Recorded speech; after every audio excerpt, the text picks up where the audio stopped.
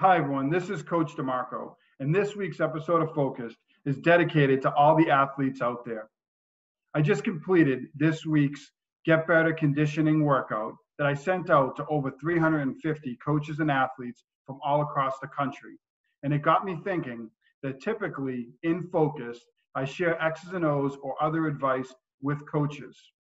But none of that is going to matter if the athletes aren't putting in the necessary effort to get better every single day. Despite the adversity, I encourage athletes to put forth that effort to get better every single day and make the most of a very difficult situation. There are many opportunities out there, including the workouts that I shared with coaches and players from all over the country, for you to make the most of this opportunity. With that said, I'm going to leave you with one of my favorite quotes from Napoleon Hill. Every adversity, every failure, every heartache carries with it the seed of an equal or greater benefit.